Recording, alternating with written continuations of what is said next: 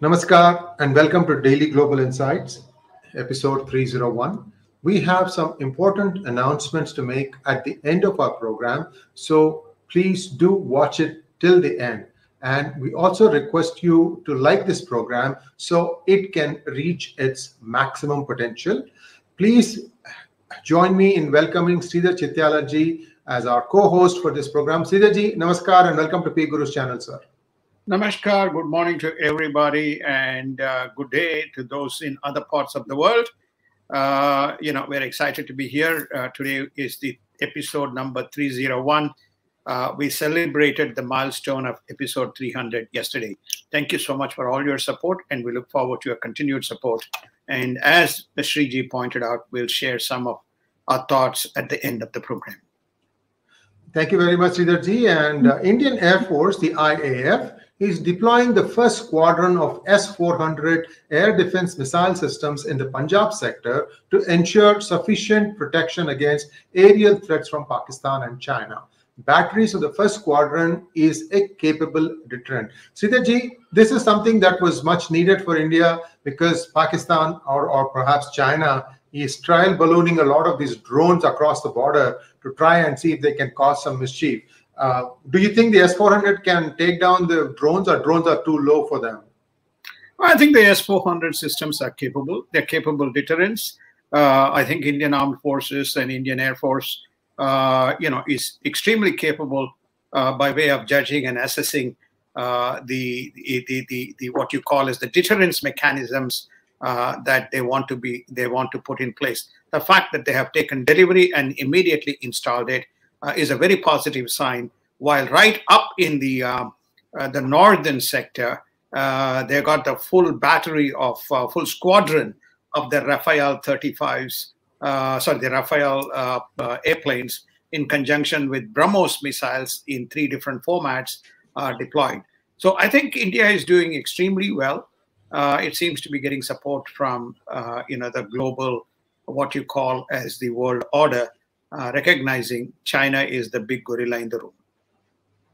And cash support to COVID-hit economy with fiscal consolidation is the focus in the fiscal year 22 to 23 budget. The budget has a projected deficit of 6.8% for fiscal year 21 to 22, and green shoots are seen. Inflation should ease by mid-2022, says the president of FICCI. Coming from a neutral body or a corporate body, that augurs well, sir. I think India has done well, notwithstanding the fact the left liberal adversarial comments. We have been advocating that they should not be afraid to increase the fiscal stimulus, and for the time being, given a pandemic, not worry about the deficit, which is exactly what United States did. United States injected almost close to 10 to 12% of the GDP as one single shot, and we saw that the impact that it had on turning the situation in the middle of a COVID. I think the same thing we are witnessing in India. So the positive news is this, that India will finish either 10% or greater than 10% GDP in FY 21-22, recovering from the COVID. And then, of course, the FY 22-23, what they're saying is that there will be fiscal consolidation, monetization, remonetization of some of the assets that will be injected. And again, India will be afraid to put the money in. The industry is responding by saying they are seeing green shoots. They are seeing the inflation levels kind of come down, and which again is an effective endorsement from the independent body, because at the end of the day, they are the people who put capital to work in the industry. A smartphone manufacturing plant operated by Foxconn, a Taiwanese contract electronics manufacturer, near Chennai in Tamil Nadu, will remain shut this week following incidents of worker unrest. Reuters is reporting this story. Sridharji, do we have an update on this?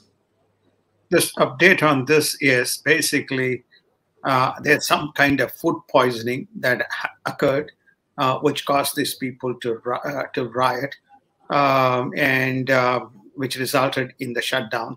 This is a contract manufacturing company that provides much needed supplies to to Foxconn, which in turn provides the supply line to Apple. Interesting that this story is being reported by Reuters. And the other important thing is, who is Foxconn? Foxconn has a common thread with China, because Foxconn is based in Taiwan. So do we smell some kind of a rat? I certainly smell some kind of a rat in this. Food poisoning, therefore riots and shutdown of the factory. I don't remember that Vedanta Group factory in Tuticorin that was shut down, with all kinds of arson and riots. And then who was the beneficiary out of that? China. China, and Pakistan. Right. So and you know the terrain very well. You can take it from here and further expand on this. Well put, G. And this is a bunch of useless, incompetent nincompoops who will not work, who cannot work, but they will want salary, and then for that they will go and obstruct. This is the group that does all these things. Unfortunately, they will. Maybe they should be sent to work in China. Maybe that will make them to work first. So, but that remains a hope. Let's move on. Biden pledges better access to testing and deploys military to fight O in his address to the nation on Tuesday. So the Omicron, they want the military now to help them out. Sridharji, I mean, US has been pretty smoothly putting all their vaccines. Why the need for military, sir? Oh, it is because it is a G Omicron, sir. So, which is the reason why they not only want to have enhanced facilities, but clearly they're having some difficulties on the logistics and the distribution. It's probably also, to some extent, people rioting or people agitating against these vaccine mandates. So both in conjunction with managing the distribution and supplies, as well as helping the front line, basically military is doing what the front line workers ought to do as they try to scale up and increase the vaccines. Remember, the percentages that we talked about is for vaccine 1 and vaccine 2. Still, we have an accelerated capability that is required to put the boosters. And Ron DeSantis, the governor of Florida, who is fighting communism, moves to decouple state pension funds from Chinese communists. See, the day California does this, CalPERS, that will be the end of all this, investment in China. It will be a flood when that happens. But Florida is not a small cookie either. So I think this is very interesting, sir. Well, I think Ron DeSantis, in my view, has emerged as a clear runaway winner. Greg Abbott of Texas is somewhere there, but Ron DeSantis is the one. He's matching his rhetoric with actions, where not just on one front, but on several fronts. He's the one who stood up on the mandates, and you saw what has happened to Florida. It had an aberration, it has come down, but he's really making a very decisive move in terms of these pension funds and allocation of capital. And that should send a very clear signal, at least he is a clear signal to the Chinese. How they respond to that is going to be very interesting. And Republican Congressman Scott Perry refuses interview with the Jan 6 Commission, claiming it is illegitimate. Michael Flynn sues the Jan 6 committee and Pelosi over subpoenas. Sridharji, before we kicked off DGI, Michael Flynn had been already indicted, isn't it? So where do things stand now? And also maybe you can touch upon a little bit about the overall allegation that Russia interfered with the 2016 elections. Well, I think that first and foremost, I'll start with the last point. Russia interfered with 2016 elections. The progressive truth that is coming out, progressive is with no double quotes, the progressive as a simple word. That is, the evolving truth is that this was a complete baloney. There's no substance behind it. It was all concocted by a whole bunch of people whose names people can read by Googling rather than myself, concocted, and it is not sticking.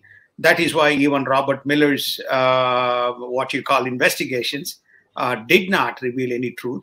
Now Durham is conducting the investigations, and that's also proving that this was all kind of concocted. and several conflict of interest issues around the people, who are the instigators. So therefore, that just is going out of the window. This whole January 6th commission, which is the first part of the question, was initiated somehow to make a point that it was a pre-planned insurrection orchestrated by President Trump and a whole bunch of people. So they have been randomly calling with President Trump as the target. And I think this is also going to unravel. We reported in Daily Global Insights Adam Schiff's message, how he had tutored the message that was acknowledged by the commission. But nothing, they will do nothing, but they will call all these people. I think this is going to unravel as the 2022 year dawns, to say that this whole thing is a politically motivated schmozzle, and nothing more, nothing else. If you want to play back the video, and you will see that when you see those videos, and people comment, have remarked as to how the police force allowed some of these rioters to get in, and in some instances they were even being directed into the chambers. So I think the truth will come out, and I think these fellows are taking a very bold and brave stance, be it Scott Perry or Michael Flynn. And Senate Democrats call for a crisis meeting over Build Back Better program collapse. And Manchin, the person who is standing against that, is silent. And is he quitting the Democratic Party? The speculation is rife. Perhaps Sridharji knows a little bit more than what we do. Sridharji, your thoughts? Any updates on this, sir? Well, I think that there is clearly pressure building, and he is very frustrated with many of the policies, because many of the policies directly has a bearing on Virginia and the people that he represents.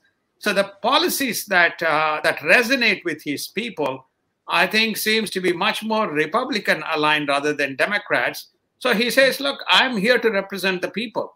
Okay, the policies that I'm talking about seems to resonate with the Republican Party, which is leading the efforts, and I work with him anyway. So there are very strong indications. He's not the only one. There's at least a couple of others, both in the Senate as well as few in the House, which are contemplating, moving to the Republican Party in alignment with the policies, typically fighting the progressive caucus within the Democratic Party. Sridharji, all along we were thinking about how the Republicans will get a majority in the House as well as in the Senate by November 2022. So if your prediction comes true, it might happen sooner, sir. First quarter 2022. Well, as they say in Hindi, ghee and sugar in your mouth if that happens, because this administration is clearly not capable of running the country. I think many people, you have to also look at Brian Williams' final speech. DGI, you can say, oh, we guys are biased and all that, but listen to some independent people. He said that he feels like the United States is a house that is being burnt from burnt and with all of us inside of it. Basically, it means that the whole country is going up in smoke. Beijing paid millions to DC, that is Washington, DC based radio station WCRW that covers Maryland, Virginia, and Washington to make Chinese propaganda be spread to US households. Sridharji, this is a very pivotal thing. For the longest time, everybody in America has complained that the lobbies are almost always constantly, giving donations and then asking the congressmen and senators to do their bidding. In fact, one of the taglines that Trump promised was to drain the swamp. So this was another method, I guess, to keep propagandizing and things like that. Is this the only station? Because now we have so many syndicates where actually there are radio conglomerates now. Each group has 30, 40, 50 stations. More to come. This is just based on the investigations. CGTN, which is a Chinese overseas network, seems to have paid X million dollars, whether it is 1.5 or $2 million as a sponsorship, to see that this particular campaign is broadcast through this particular network, which is Washington, DC based. As you point out, more, because we can't speculate. We need to have some kind of investigation and the discovery process to reveal the truth. So this is an outcome from one of those investigations. And Vladimir Putin tells US and its allies are to blame for the crisis in Europe with a warlike rhetoric and keeps the door open for talks. Sir, if this is not saber rattling, I don't know what is. I think we have said this again, at least no less than 2 to 3 times, that Vladimir Putin is bargaining. He wants to have a seat at the table, which is what President Trump gave him. He just ignored him, and but at the same time put sufficient deterrence, and that is why there was harmony. In terms of the focus was really on China. Here they began to, the US and its allies began to saber rattle Russia for whatever reasons, and that's not rubbing very well with Mr. Putin. Mr. Putin is saying, I'm here to negotiate. If you don't want to negotiate, well, then I'll have my way. While he does that, we covered this in DGI, he's trying to do something with the Chinese as well. So he's keeping all his options open, and he's also rattling with Iran. We again covered this in DGI. So therefore, he's saying, come to the party if you want my help, and I'm here to help. Be it Afghanistan, be it Iran, be it gas supplies to Europe, be it any strategic partnership that Europe and we want to have. I won't invade Ukraine, but they're not going to wag their tails with me. That's his message. And for those of you who want to know about Putin-China relationship, do watch yesterday's hangout with Elmer Yuen. A lot of revelations, very, very interesting data that was revealed. And you will find a much better understanding of how the brain of Vladimir Putin works. Significant surges in Omicron expected across Europe as the virus spreads, says WHO. Sree, we already predicted this in our episodes. I guess the only silver lining, if you can call that, is that the symptoms are mild and that you can recover, many of them can recover from their home itself. Any other updates on this, Sridharji? Well, I think that right throughout 2021, we have been highlighting the COVID data. We have been highlighting the COVID trends and the rise in COVID trends. Right throughout 2021, we have highlighted that US remains the dominating country by virtue of active cases. We again reported that, mandates, no mandates, some states tilt up and down based on the illegal immigrants. We have also stated why California remains the most active and dominant state within the United States. The difficulty here, sir, is the lethality comes in when you have pre-existing health conditions. The problem and challenge that we face with any of these viruses is the antidotes are still not fully compatible. It's only a deterrence mechanism, especially for those who have pre-existing health conditions like diabetic, respiratory disorders, heart disease, lung disease, all these kinds of stuff. That's where the problem is. And hence, I think one who is belongs to that category must take care.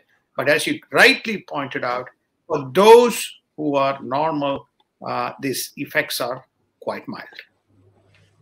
And the United Nations urges Belarus and Poland to address the refugees' dire conditions as the impasse looms between the two nations. Sridharji, again, this is a Russia-created problem. Maybe Russia should pay for sending these people back to where they came from. I don't know it's Russia. I wouldn't put Russia. I would say that Belarus is playing a smart game. Obviously, they feel that the big brother Russia is, always there to support. We need to look at what Turkey, Iran, and Belarus have done, to needle Europe. Because Belarus president-elect was not recognized due to the so-called or due to the faulty elections. Since then, he has again used every tool that is available. So these fellows just didn't, land in the Polish border or Lithuanian border. They were airlifted by the Belarus airline as well as the Turkish airline into Belarus. And some of them have gone back, but a vast number of them are stuck in the border. So my proposal to United Nations is, why not you use the same planes as a part of the UN refugee program to take them back to the nations where they came from, where the weather and the conditions are not so oppressive? Why can't they use the same planes? They came in planes. They did not come by, walking or by boats. Take them back to the same program to the respective countries. UN can pay for it. It's got plenty of money. And the numbers are staggering. I think the numbers are in thousands. So this is going to be something. I think this kind of thing is going to happen more in other countries also. As I read the next few news items, you'll understand what I'm talking about. Japan to ask for a 14-day quarantine at facilities to block Omicron. Sridharji, this is again a drastic step that Japan is taking to try and keep Omicron out of its shores. However, this, it has to be seen if everything came from South Africa or this is just a mutation of an existing virus, sir. Well, I think I'm not a doctor, but I think we discussed this. The only flaw that it can be assigned to South Africa is Dr. Hirsch made a statement that they have detected this specific virus based on the research that they did. But there's nothing that says that, hordes of people went to South Africa and returned from South Africa. So therefore, this mutant is cascading or exploding as a result of it, as you rightly point out. The problem in all of this is they just do not get to the bottom of it. And this, as you rightly say, could very well be a mutation from one of the existing viruses rather than South Africa being the root cause of this.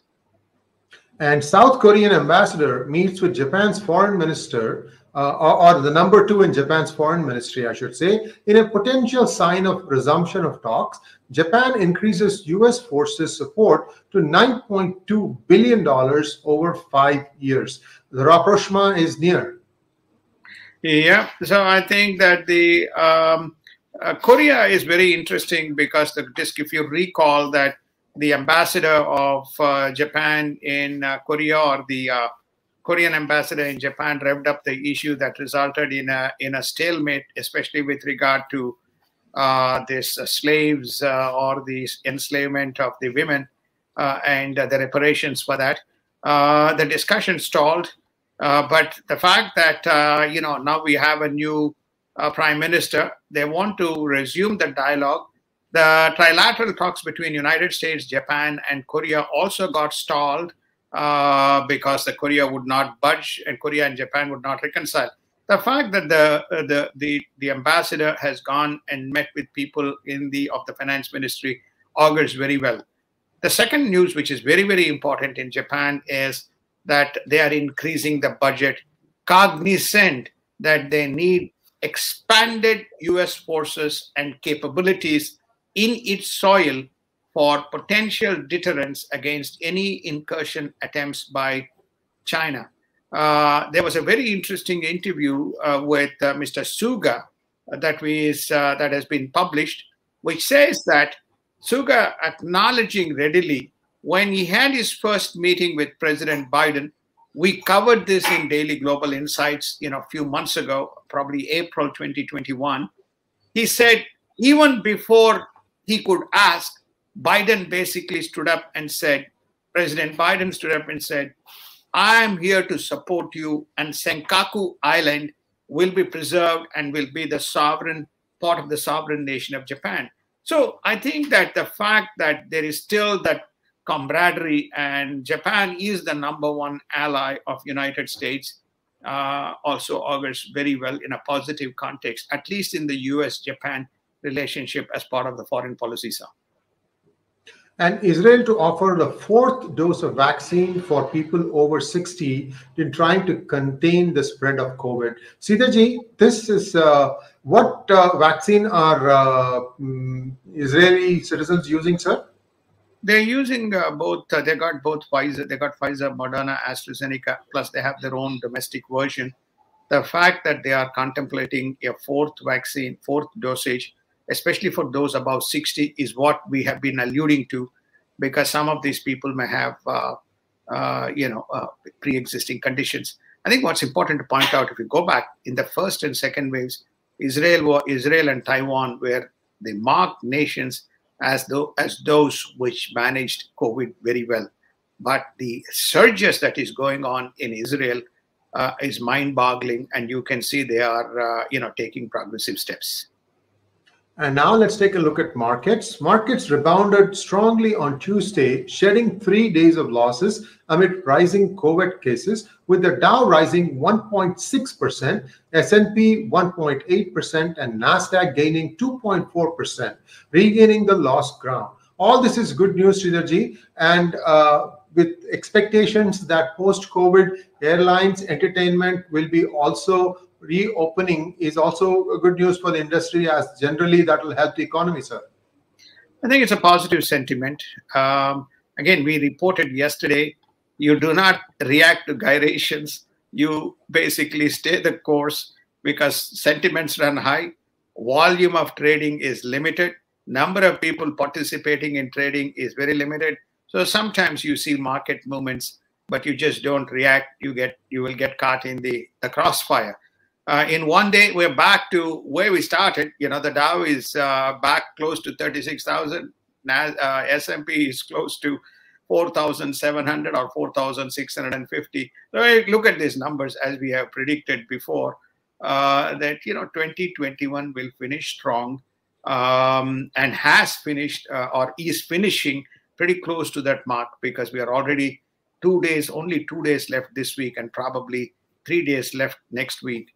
And stay the course, finish the year, be happy, and plan for 2022. And with that, today's program comes to an end, but we have some important announcements to make. First off, from this point forward, we are going to have the program come only on Wednesdays at the same time. What we are noticing is that when we did these 300 episodes, we found that a lot of news items are spread over multiple days with not much of a movement. For example, just take the COVID. We've been talking about it. Most of the stuff that we talked about today was discussed in yesterday's as well as the day before's episode. So there is a certain amount of redundancy that we want to remove, and we want to try once a week and see how things go. Thanks for all your support. Sridharji, if you would like to add to that, please go ahead, sir. Namaskar. Thank you so much, Ji. I think, first of all, thank you all for your support in this journey, which has evolved over last 1 year plus, resulting in 300 plus episodes. Again, thank you. We wholeheartedly thank you for your candid support and feedback that we have received. We also are reaching out and seeking your support. The channel, P Guru's channel, is based on sponsorship, is based on advertising revenue. So therefore, you can see that there are no advertised sponsors. Much of the advertising comes from by way of indirect sponsorship, as well as support by viewers like yourself. So I think we would like to see your continued support and patronage in making sure that the channel is able to sustain, develop, and enhance and deliver better content. So I think that's the first message. The second message is, as Sree pointed out, we're going to experiment and try this once a week program around the global insights. We probably may have something around more specifically around the US markets, but US markets is very much the dominating force, which sets the context and which sets the trends.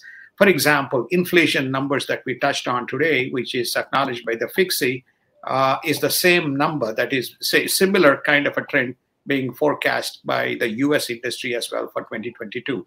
Remember, right now the inflation in the United States is around 6.2%, or 6.8% if you take a look at the November numbers. So I think that there is a lot of correlation. Markets are interconnected. So we're going to see whether we can cover that. We also will do some work around the blockchain crypto ecosystem. I'm not talking about the cryptocurrencies. I'm just talking about crypto as a payment vehicle, as well as blockchains as the enabling technologies and mechanisms. So we probably will do some work around that. But watch for more announcements around this as we prepare and plan for 2022. Thank you, and thanks so much for all your support, and we'll see you next Wednesday. Namaskar. Namaskar, and thanks once again, sir.